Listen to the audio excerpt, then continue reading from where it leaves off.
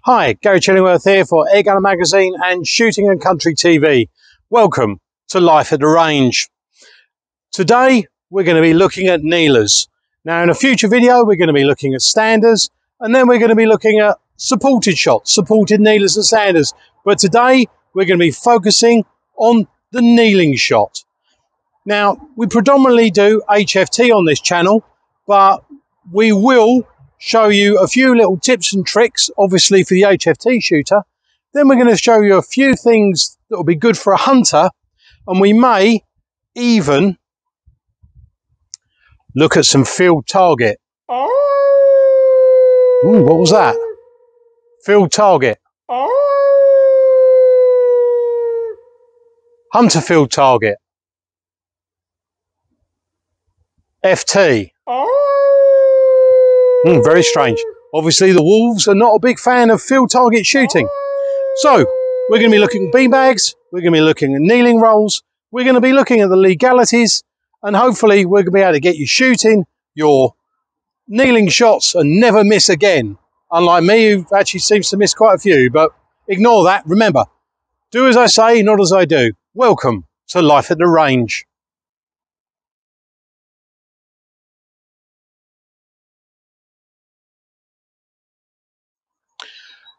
Alignment. If you're going to take one thing away from today's video, alignment should be it. What I see so many people do is they go up to the peg, they make themselves comfortable, and then they look at the target. Well, the issue with that is, if you're not aligned to the target, you're going to be using muscles to try and force your way onto the target. And that's not what you want to do. So, to give you an example, we've got a target 30 yards down range. So I come up and I know that the rifle is going to be across my body when I'm on a kneeling shot. So stand in line with the target, bring the rifle up, have a quick look. So we now know that we're in line with the target. If we're going to use the kneeling cushion, put the kneeling cushion down, and now we sit down and get ourselves in position. So we've come straight down. Leg is out in front. We now bring the rifle up. And as I bring this rifle to my eye, we're exactly in line with the target.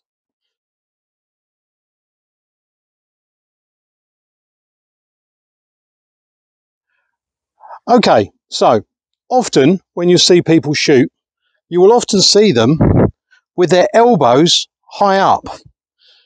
The gun will be in there and they'll be locked in. But as you can see, there is a lot of movement within this rifle. Now this particular type of hold is very well worth practicing, because there will be times when you're going to be shooting a target high up in a tree. But if you're shooting one on the ground, or even just slightly elevated, what you want to do is you actually want to have your elbow along your leg. You then place the rifle in your hand, lock it round, and you're lovely and stable. You can't have your wrist back behind the knee. It's got to be able to drop down so that we have a physical gap between the palm of your hand and the knee. So arm along the trouser leg, along the top of the thigh, drop down with a gap, and then you can lock in. Just like that. And if you want to adjust the height of your target, just put your foot out further or draw it back, and that will adjust the height of the rifle. Now, you might see me struggling a bit because I'm actually waiting for surgery on my knee. So I need to stand up now and we'll go on to the next bit. Ow!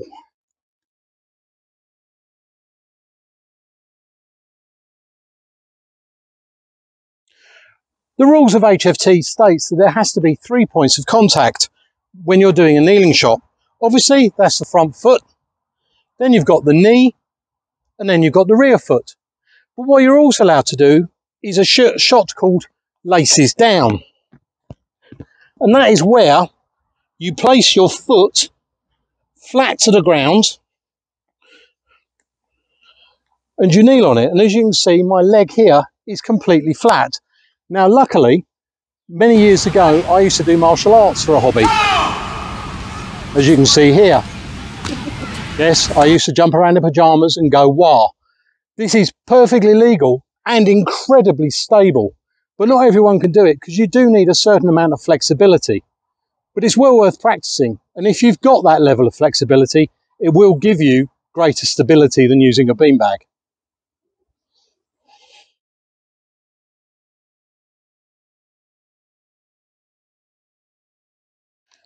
Okay, the most popular form of taking an English shot is using a beanbag.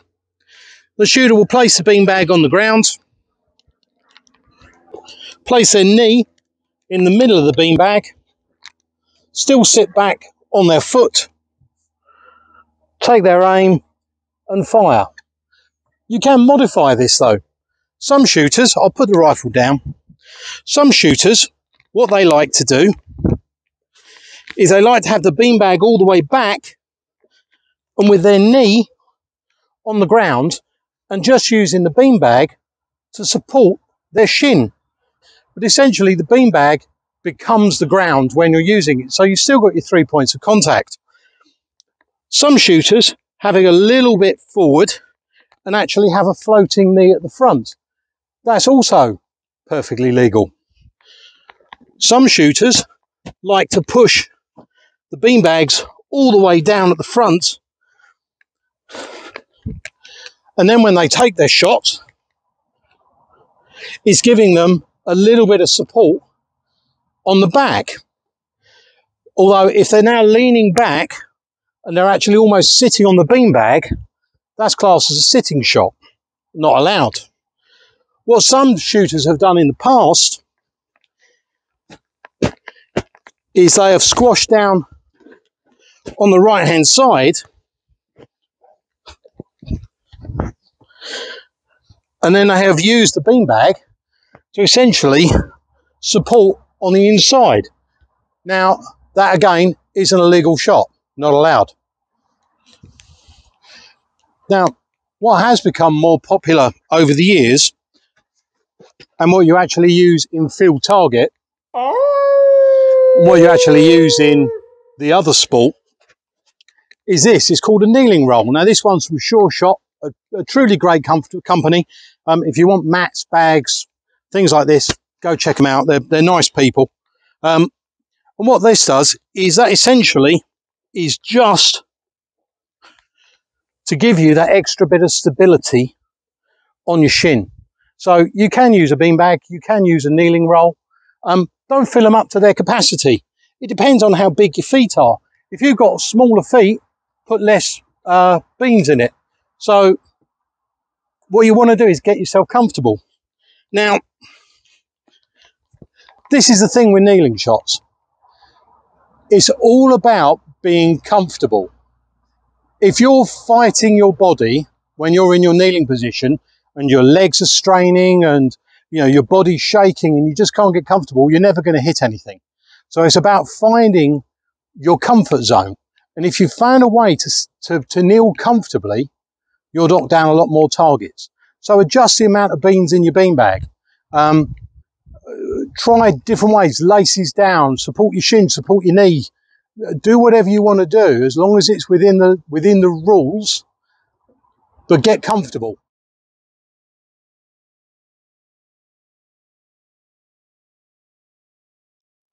One of the most important things about kneeling shots is the rear foot. The rear foot, as you can see here, must be vertical, straight up. Now, luckily I have a fairly corpulent backside and it fits in absolutely lovely. Then you've got the laces down. As you can see, it's flat to the floor, but it's still sort of vertical / horizontal. What you can't do is a turned foot, as you see here. That's now classed as a sitting shot. So essentially, rear foot, heel up the crevice, and you're good to go.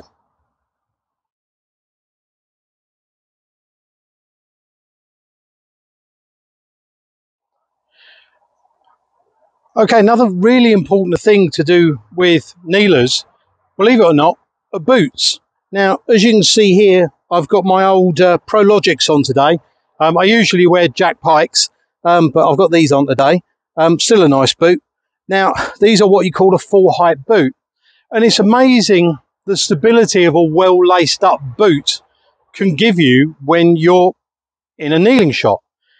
I cannot shoot with any sort of consistency with trainers on. I even struggle with like the half height boots. It might be because of weak ankles or over flexibility of ankles, but I need that extra bit of rigidity that you get from a full height boot. Now, if you've got boots at home, try different footwear for HFT. Go outside, put some trainers on, put some half height boots on, put some full length boots on, and see which gives you that comfort and that stability. And again, it's back to comfort.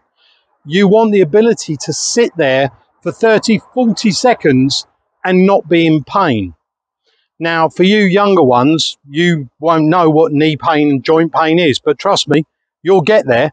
But for us older fogies, I'll take every bit of help I can get, whether that be a knee brace, you know, a flexible one, which I usually wear when I shoot, a good pair of boots. I'll take anything that will help me shoot better. So try different types of boots and see what one makes you feel comfortable.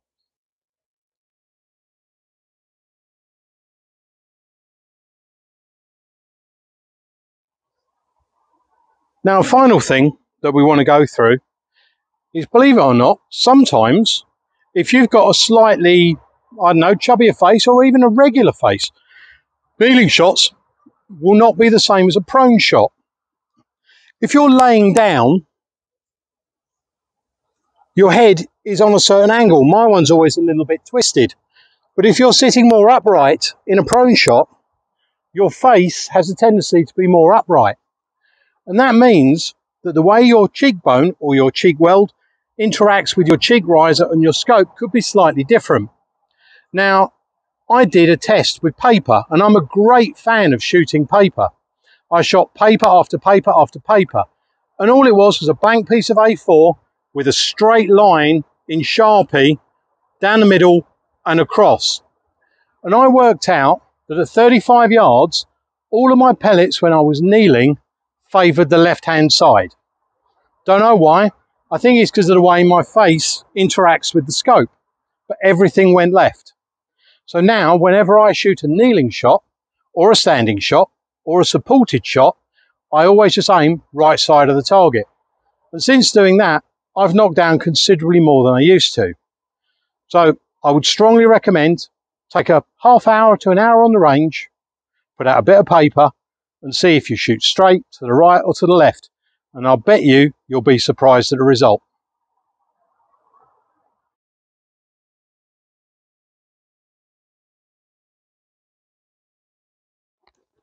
Now, for all of you hunters who may want to go out with a beanbag, this can give you a certain amount of stability if you want to do a free kneeler. As we already showed earlier, what you can do is you can flatten down one side, kneel down, and you're essentially sitting on a nice stable area. You can bring your hand back right over the top of the knee, so the weight of the rifle is going through your hand, through your knee, straight into the ground, so you're not using any muscles whatsoever.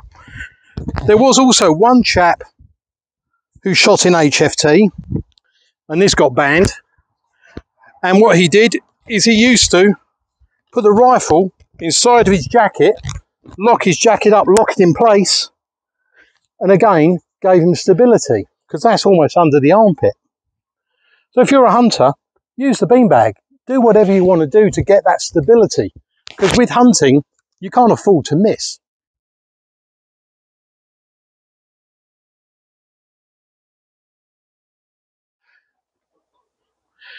Okay, so field target.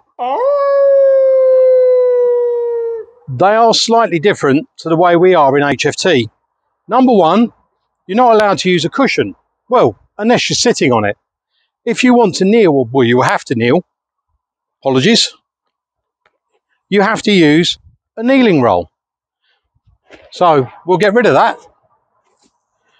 So you sit down on your kneeling roll, and the main difference is with the field target, as I understand it, and if I'm wrong, please put it in the comments below, they don't have to have their hand forward of the knee. They can have it back, but they're still not allowed to have it flat down. It's got to be up and supporting the rifle. Sorry, I'm going to stand up because I really am struggling with my knees now. Ow! So, as I understand the rule, if you want to do field target, you have to use a kneeling roll. And the hand has to be, it can be forward of the knee, it can be back of the knee, but you can't rest the back of your hand on your leg. It's got to be up and supporting the rifle. That's about it for field target. I'm not really going to go into it massively because I'm not a field target shooter, but we are going to do a field target video, but I'm going to get some help to do that.